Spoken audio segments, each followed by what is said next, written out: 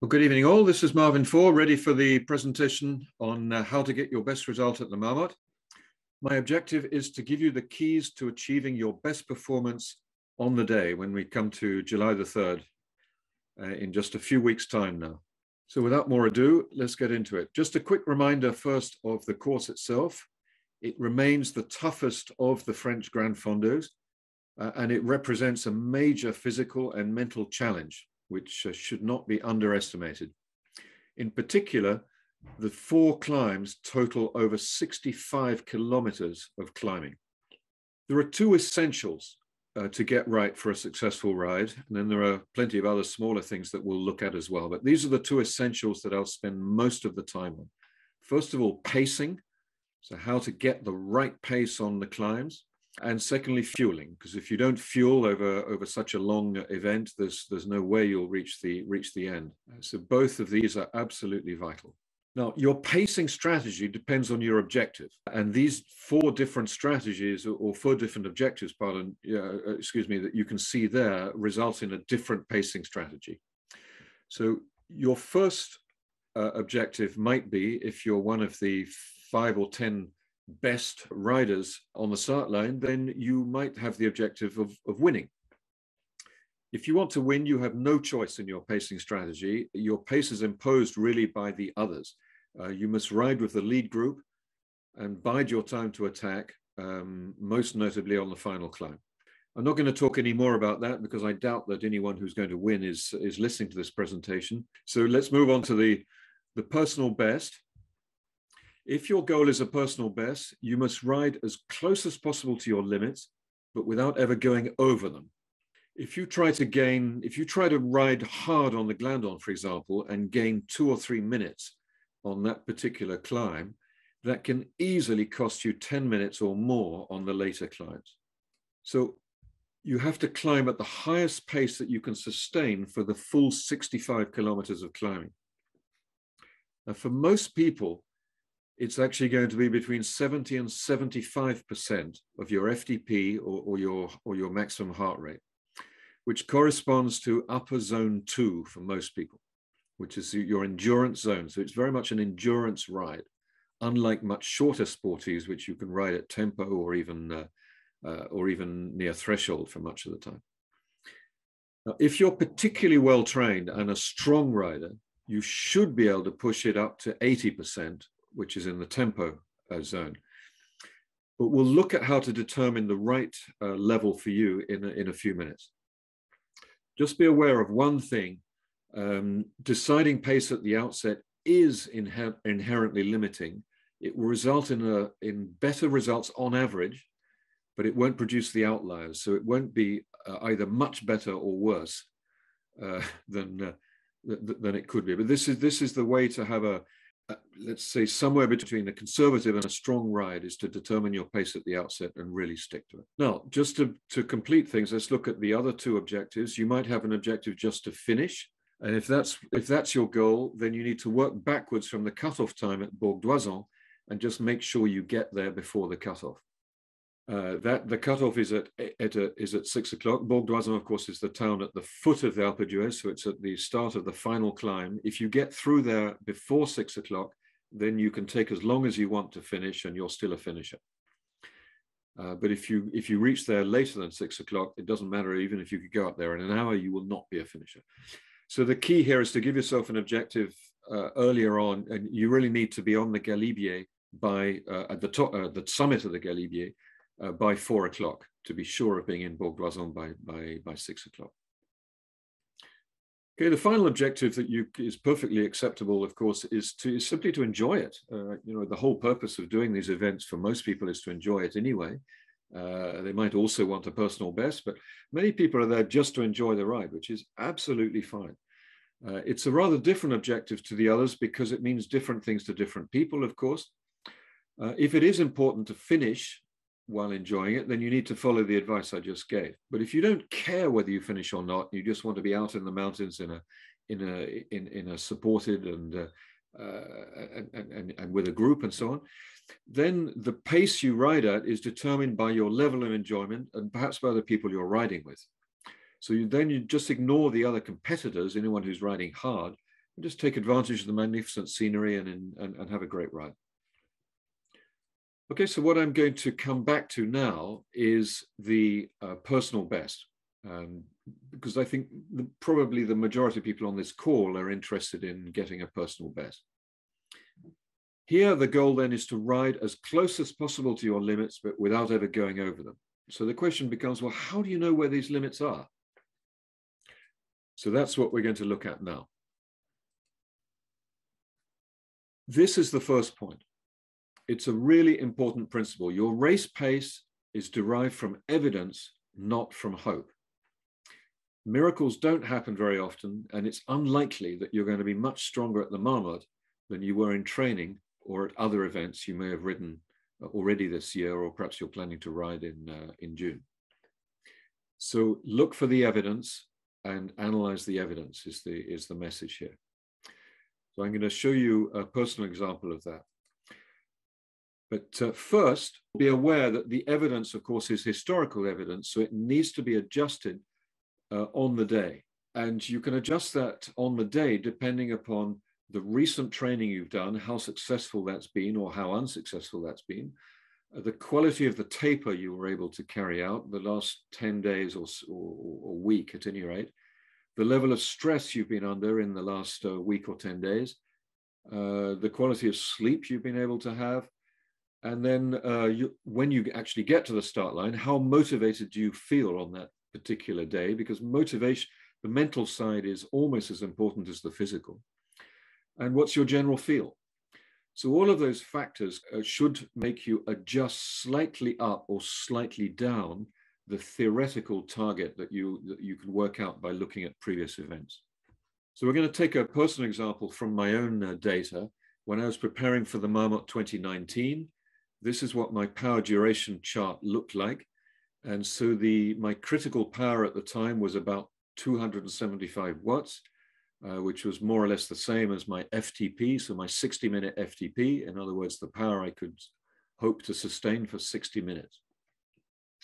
There's obviously no way that I could have ridden all the climbs at 275 watts on the Marmotte, because the majority of them are longer for someone, for a critical power of 275 watts and and my weight, which is around 70, 71 kilos, the climbs are obviously going to be longer than an hour. So the climbs are too long, and above all, the repetition over 65 kilometers would have been impossible.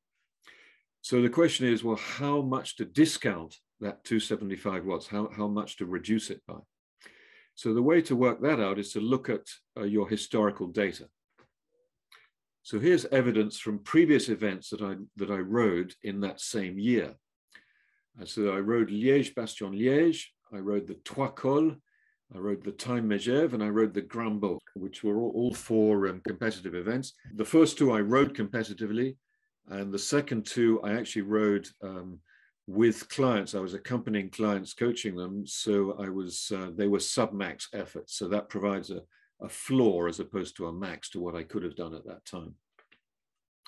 So when I don't want to, I'm not going to go into great detail on this chart, but the basic principle is you try and find efforts you've made that are comparable, and then you work out, well, given that, what should I be able to do on the Marmotte? So if we look at the percentage of FTP, because that's more relevant to you than the absolute wattage numbers that I produced, yours might be higher or lower. But in percent of FTP, you can see there on Liège-Bastogne-Liège, which was a long event, 77%, on the Trois Cols, 88%, so that's quite a big range. I decided to target on the Marmotte 76%, which corresponded for me to 210 watts on all the climbs with the exception of the Galibier.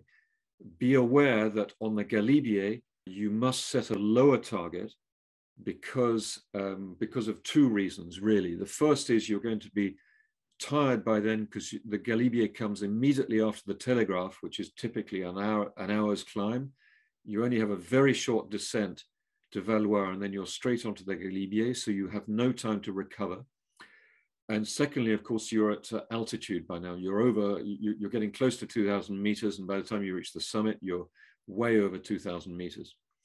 So therefore, you need to knock that back by 10% or so, And I think on the Galibier targeted 69% of my FTP, which is 10% off on looking at the absolute watts.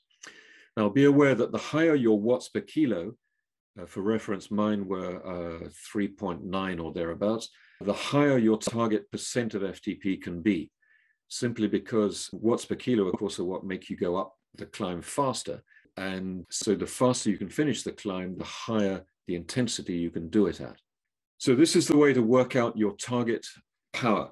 If you don't have power, if you don't have a power meter, you can do similar calculations using your heart rate. And if you don't have heart rate either, well, you've got to fall back on the good old feeling. How did I feel? And try and keep the same feeling.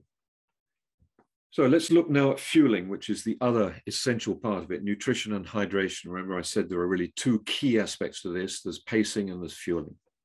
So whether you get this right or wrong will have a massive impact on your performance. Be aware, first of all, that you can expect to burn something of the order of 5,000 calories on the Marmotte. It might be a little bit less if you're relatively light and you're female. It'll be more if you're male and heavy. But it's a good sort of reference number. 5,000 calories is roughly what I would expect to burn, and I would think anyone in the sort of the average will certainly be at that sort of level. Now the problem is there's no way to consume this much during the event.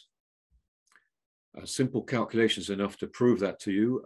A typical energy bar is anywhere between 100 and 200 calories. So that would be at least 25 bars. So there's no way you can eat 25 bars while you're riding the Marmotte. So what can you do? Well, you need to start with a full tank, obviously. So eat plenty of carbs in the week beforehand, particularly the 2 or 3 days before. Without going overboard the night before, so the Saturday night, as the Marmotte's on Sunday. You want to eat normally the Saturday night and limit the amount of fiber you eat. You don't want too much fiber in your stomach for obvious reasons on Sunday morning. I recommend taking breakfast 3 hours before so that you can digest it properly. That obviously means getting up very early. What a lot of people would do is to get up 3 or even 3.5 hours before, have breakfast, and then go back to bed and go back to sleep for an hour and a half or so before getting up to get ready for the start. So that means your tank is full and ready to go. Now, once you actually start, the amount you need depends on the relative percentage of carbohydrate to fat your body uses while you're climbing at the pace you choose. And the more your body burns fat, the less carbs you need. But it's too late to do anything about that now. It is what it is. It can, of course, be trained, but it takes months to do so. So the actual amount you can consume in terms of carbs is going to depend on the amount you're used to consuming in training. And I don't suggest you attempt to increase that dramatically at the Marmotte. Because it just won't work. Your gut won't be able to handle it. So from the start, you need to consume basically a minimum of 250 calories an hour. That's roughly 60 grams of carbs, of glucides, of sugars. And how do you know? So it's a minimum of 250, maximum of 500. The pros can consume 500, but then they're training for that all the time. Not many amateurs can get to that level, but you should be able to get to somewhere between 250 and let's say 350, 400, particularly if you've trained for it.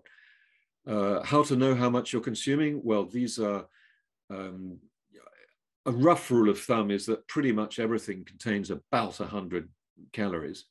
A bottle of energy mix has about 120. A gel has between 80 and 120. An energy bar, as I said earlier, has between 100 and 200, so you need to read the bar. The big ones have more, obviously, than the smaller ones. A medium-sized banana has between 100 and 150, depending on how ripe it is. So with that, you can calculate, well, I need somewhere between 2 and 4 items per hour And that's what I need to consume throughout the whole event. So let's look now at the course in detail and break it down into sections. For me, there are 7 sections on the Marmotte that are really quite distinct and deserve to be looked at differently. So we'll take them one by one. But before we take them, let's first look at the start and what needs to be done before the start. The first thing to realize if you've not done the Marmotte before is that it's nearly all, even if the day is going to be hot, it's nearly always pretty cold at the start because the sun doesn't get onto Bourg d'Oisans until quite a bit later in the morning. And if you're staying in Alpe d'Huez, which many people do, unless you've got the luxury of a transport to get you down to the bottom, you're going to have to ride down. And the temperature can easily be barely above 0, certainly no more than 5 or 6 degrees in Alpe d'Huez, and it won't be more than 10 at the most down at the bottom. So you're going to get very cold going down if you try to go down in summer kit. I mean, it basically would be very foolish to do that. So 2 solutions: either you go down wearing a full proper jacket, knee warmers, and the rest of it, which means you either got to find a way to dump that somewhere safe so you can pick it up later, or give it to someone, or else you're going to have to carry it through the whole event. Now, that might be necessary if the weather's bad. So everything depends on the weather on the day. An alternative is I've seen a lot of people do this, is to use a bin liner and rubber gloves and basically cover yourself in plastic bin liners, which is good enough to stay reasonably warm on the descent. And you can obviously then take that off and just toss it in a bin when you get to the bottom. So that can work. I recommend you warm up thoroughly before you get into the pen, but try to get in the pen at least 30 minutes, maybe even 40 minutes before the start, because otherwise you're going to find yourself at the back of hundreds, if not thousands of people. And that's clearly a handicap at the start. You're going to be starting behind a lot of people you could otherwise ride with. Stay warm when you're waiting. Anything you can do to stay warm is good, and think positive for the rest of the day. So that's before the start. Now, we're off. The first part is always a drag race. It always starts very, very fast. You've got 15 kilometers of basically flat, 10 flat, and then you go up the dam, then it's flat again. It's a wide road, it's very fast, it's closed to traffic. So everybody's hammering it as hard as they can. What's really important for you to do is to pick the right wheel to follow, and at a pace that's sustainable for you behind that wheel. Don't go in spin your legs and don't go in the red. If you're pulling, if you're way above threshold for most of those 15 kilometers, then you'll have burned a ton of matches and you will seriously regret it later. So you want to be in the wheels at your target pace. Now, you'll have to make a few efforts probably to get there. It's okay to burn a couple of matches, but you don't want to be burning match after match after match. Be careful when you get to the climb to the dam. It's relatively short, so it's tempting to power up there, but much better to switch into the small ring and spin up to preserve your legs. It gets flat again once you're on top of the dam, and then obviously you speed up and get back into the wheels. So that takes us to the foot of the Glandon.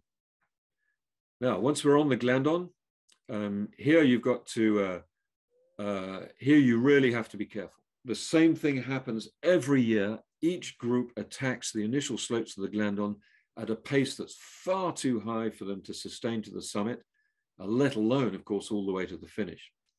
So the single most important piece of advice for riding the Marmotte is that from the start of the Glandon onwards, set your own pace at your own rhythm and ignore anyone that overtakes you.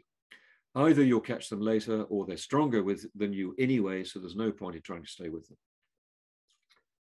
Okay, you're going to achieve your best time by keeping a constant level of intensity on all the climbs, which, need I remind you, add up to 65 kilometers.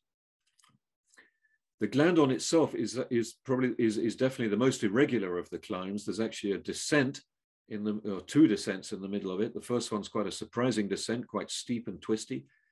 And the slope varies quite a bit, even without taking into account those descents. It's a total of 23 kilometers. You're climbing over 1,000 meters, so it's a significant climb. So again, if you have your power meter, stick to your target output and don't be tempted to push too hard. If not, watch your heart rate. And if you don't have that either, then rely on your sensations and make sure you can talk easily, at least in short sentences. If you can't speak comfortably, you're going too hard. Now, a reminder on fueling on the Glandon. You need to get into good habits straight away. So you should be eating anywhere, but depending on how much time you're going to take on the Glandon, it's at least 4, it might be 8 items of food and of course drink. You need to drink at least a bottle, quite possibly 2 bottles during the time it'll take you to get up there. So make sure you do that. It's easy to forget once the race has started. It's very, very important. A lot of people will put a sticker on their handlebars to remind them, or on their stem to remind them to eat and drink. So that can be a very good idea. Now you reach the top of the Glandon. There's a feed station up there. So you probably need to stop there. Depending upon how many people are there, you go over a timing mat. So because the descent is untimed, so you're off time. So it doesn't matter if you spend an extra 5 minutes up there too much, at least from the timing perspective. I don't recommend spending much time up there, however, for 2 reasons. The first is it's almost certainly still cold because it'll be 9 o'clock, 9:30 in the morning. Sun will be up, but it'll still be cold. And the other thing is your legs will stiffen up. So you actually want to spend the least time possible up there. Grab whatever you need. If there's a huge queue, it might make sense to go over, start the descent and get some water somewhere on the descent. There are a couple of water fountains on the way down in the villages that you can find on Google or Google Maps or whatever. And stop there. That can save an awful lot of time if there's a huge queue for water on top. Make sure so as soon as you get there, make sure you put on a jacket. Even if it's not too cold, you'll definitely need the jacket in the descent. So then over you go. Now be aware, it's untimed for a reason. It's untimed because it's a dangerous descent, particularly the first part. It's steep, it's difficult, it's technical. Very tight. So stay concentrated, and there's absolutely no point in taking it fast because again, it's untimed. It would be daft to have an accident there, and of course it does happen. Make sure you eat and drink on the second part, which is a bit easier. When it's safe to do so, keep eating, keep drinking. When you get down to the bottom, the goal for this next part, which is up the valley of the Maurienne, and it's a false flat climb.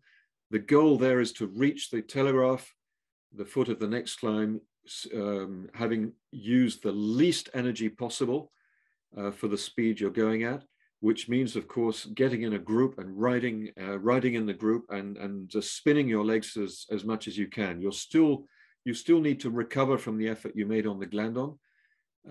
So you want to spin as much as you can and try and avoid burning those matches and making hard efforts to stay with the group. Now, timing restarts at the bottom in Saint-Étienne-de-Queen before you start up the valley. Immediately after the right turn at the bottom of the descent, you'll see the timing mat there. Strongly recommend you don't cross the timing mat on your own, because of course if you cross on your own, you're not in a group, so you're not going to benefit from riding with other people. So if you do happen to be on your own when you reach the timing mat, just hang around a few meters back from it until a few other riders arrive to form a group, and then off you go with them. If you do find yourself alone on that section, there's a rather nasty little climb. In fact, there are several nasty little climbs. You can see there's a first bump just under the 22 on my slide there. That often makes groups break up. If you feel that it would costs too much energy to stay with the group going up that, doesn't matter, just drop off, because the next group will be no more than 30 seconds or a maximum of a minute behind. So you're going to lose very little, and then you can integrate another group. So I don't recommend killing yourself to stay with a group. It makes no sense. You've still got the Télégr, the Galibier, and Alpe to climb afterwards. So you reach the end of the valley, you turn right and start up the Télégr. I consider these two together because the short descent to Valois in the middle, it takes literally 5 minutes. So it's really a 35-kilometer climb with a short descent in the middle. You're climbing almost 2,000 meters of vertical. It's massive. The Télégr itself is the easier part, not only because it's lower down, but it's also a wider road. It's relatively shady. It's a steady gradient. The Galibier is it's more irregular. It's much steeper in places. And what makes it particularly hard, of course, is the altitude. As you get closer and closer to the top, the oxygen obviously gets rare. The air gets a bit rarefied, and you simply cannot produce the same amount of power that you would still be able to if you were at much lower altitude. That's why I mentioned earlier that the power, my target power on the Télégr was 210 watts. On the Galibier, it was 190 watts. And that's a reasonable amount to drop. You drop basically by about 10% because of that altitude. Okay, don't make the mistake of trying to push at the same power on both. You'll just you'll be going too hard. When you get to the top of the Galibier, there's another feed station up there. You will almost certainly need to, in fact, you must stop there to completely fill your bottles and to make sure you've got something to eat. Because the crucial thing you need to do during the long ride, the 45-kilometer descent down to Bourg d'Oisans, is you must refuel, both with food and water. So hydrate well so that you're able to manage the final climb. It's one of the worst mistakes you can make on the Marmotte is not to refuel well enough during that long descent. The first 8 kilometers of the descent are very steep and fast. The road is fairly narrow. Some of the turns are quite technical, so it's potentially dangerous. You need to be a bit careful on the those first 8 kilometers until you reach the Col du Lautaret, where you hit the main road. And from then on, the road is normally closed. I would expect it to be closed as usual. So you can use the whole road, and it's wide. It's a main road. It's really good for riding fast in a group. But it's not good for riding fast alone because it's not very steep. It's typically a false flat around 3-4% for most of it, and there's very often a headwind. So it's really important to get in a group. Again, don't make huge efforts on your own. If you find yourself on your own, just keep looking over your shoulder, and as soon as a group comes up, jump on the back. Ideally, you want to ride in the group the whole way to Bourg d'Oisans and the foot of the final climb. Be aware of several dark tunnels. If you've never ridden this road before, they might surprise you. One of them is quite narrow and not well lit. There are also, at the end, there are a couple of unexpected climbs which are quite nasty and can cause cramps if you take them too hard. So don't hesitate to drop out of the big ring back into the small ring and to spin up rather than trying to power up them. I would even suggest letting the group go. If the group is powering up them, you might be better off just letting the group go, especially if you're starting to feel twinges of cramp. So there's one last challenge to come, which is last but by no means least.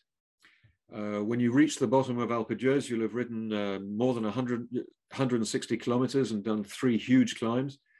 So here you are, you've got the final effort of the day.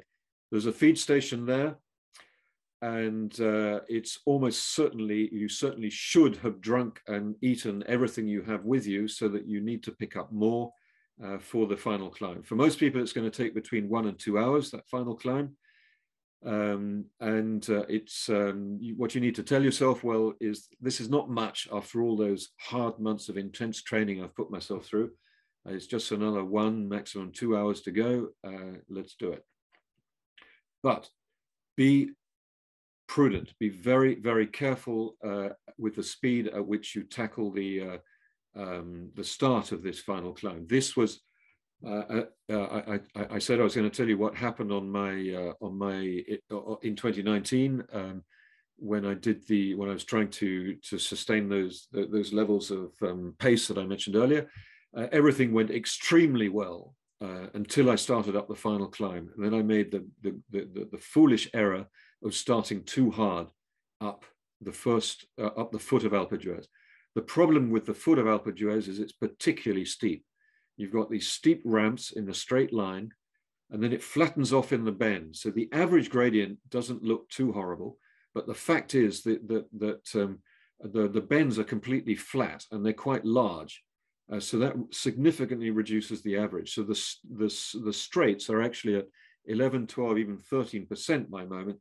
And if you try and go up there anywhere near threshold, you're just going to burn all your matches, and you're going to kill yourself. Between inverted commas, kill yourself. That's exactly what happened to me, and I had to stop, and I wound up losing probably 15 or 20 minutes on that climb compared to what I should have been able to do. So prudence, prudence, prudence. When you reach the foot of Alpe d'Huez, slow right down. Just for the first 3 kilometers, take them really easy. Try and spin. It's actually hard to spin because it's so steep, but use your lowest gear and just take it easy. Once you get through the village of Lagarde, it eases off and becomes more regular and more reasonable. So at that point, you can start to progressively put a bit more power down if you can, of course. And the energy you saved earlier in the day at the cost of a few seconds on the Glandon and a few seconds at the beginning of the climb of Alpe d'Huez will now start to pay back in minutes. And if you've managed your effort right, you'll be able to slowly increase your pace, and you'll find yourself overtaking dozens of other riders in those last few kilometers. And in 2019, I sadly had the opposite experience. I was overtaken by dozens of people as I was struggling up, feeling absolutely exhausted. So big mistake. So there we are. If you reach the top, if you do it right, you'll reach the top feeling strong, and you'll be able to even put in a little sprint to get to the finish line.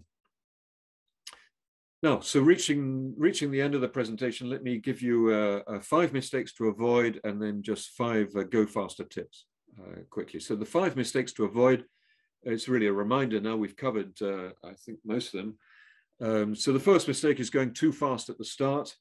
And on the Glandon, of course, and too fast at the start up Alpe d'Huez, as I've just talked about. Second mistake is burning too many matches, trying to stay with groups in the 2 valleys. Third mistake is forgetting to eat and drink enough at the vital moments. This is really, really important. If you do that, if you don't fuel adequately, you won't have enough energy to get up Alpe d'Huez at anywhere near the pace that you could have done. Fourth mistake is taking silly risks when descending, even when the timing is on. So descending to Valois, descending off the Galibier. It makes no sense to try and gain a few seconds and wind up having an accident. So please don't do that. And finally, the 5th mistake that a lot of people make, and I haven't talked about this yet, is to do with clothing. If you have inadequate clothing, you're not going to do as well as you should. That can be inadequate, can either be too much, and you're too hot, or it can be obviously the opposite, and you're way too cold. The weather, it's really important to look at the weather, not just in Alpe d'Huez or in Bourg d'Oisans, but right round. Look at what's going to happen on the Galibier, look at what the expected temperature is, look at whether there's any risk of precipitation. It might rain. In the worst case, we've sometimes seen sleet on the Galibier. And if you're trying to go over there and descend when it's sleeting, and therefore the temperature is around 0 degrees, at the sort of speed you'll be descending at, it feels like -5 or -10. If you don't have long-fingered gloves, you're in serious trouble because you can't brake. You have no feeling in your fingers, and you won't be able to brake at the corners. So that leads a lot of people to abandon, and abandoning on top of the Galibier when it's that cold is not funny. So make sure you've got the right clothing. My recommendations are for thin layers, easily adaptable. So things like arm warmers, long-fingered gloves if there's a risk of needing them. You definitely need a rain jacket if there's any risk of rain. You might need a cap or a bonnet of some sort. You might need a neck warmer, perhaps leg warmers. Again, it depends on the weather. So the question becomes, well, how on earth can I carry all of that, plus the food and plus the drink? So the solution to that, there are two options. Either, I know some people don't like big saddlebags or frame bags, so either you swallow your pride and you put one on, or there's an old-timers trick, which is simply to wear two jerseys. And the inside, and when you've got two jerseys on, obviously you've got 6 pockets instead of 3. So if it's going to be very hot, you don't want 2 jerseys for obvious reasons. But if it is a cold day, it's not necessarily a big deal to wear 2 jerseys. And then you've got the 6 pockets instead of just 3. So those are the 5 main mistakes to avoid. Now, 5 go faster tips. First one is it would be too stupid to have a mechanical or to have a brake rubbing or to have a badly oiled chain or something. So make sure your bike is checked and in tip-top condition before you start. First one. Second one, remember to climb efficiently and economically. What do I mean by that? Well, keep your upper body still and relaxed when you're climbing seated. All your energy needs to be focused into your legs. Your upper body should be stable, should be relaxed. Your shoulders shouldn't be any stress or tension in your arms and your shoulders, except perhaps on the steeper sections where you may need to pull a bit. But most of the time, you should be completely relaxed, no movement in the upper body. You're not gripping the bars hard. You're just driving from the hips from a stable core. So that's something you should obviously be working on in training. Hopefully you all are, but you need to remember that when you get tired, because the more tired you get, the more you're going to start moving your upper body around. As the French say, pedaling with your ears, your head's bobbing about, and that's just a waste of energy. So think of that when you're climbing. Another tip to climb efficiently is when it gets steep, push down harder on your heels, so you drop your heels. That makes for a more efficient pedal stroke when it's steep. Finally, when climbing, stand up regularly on the pedals and drop your cadence when you stand up. So either you take advantage of a steeper section to stand up and keep the same gears, or else you change gear 2 or even 3 gears to drop your cadence right down.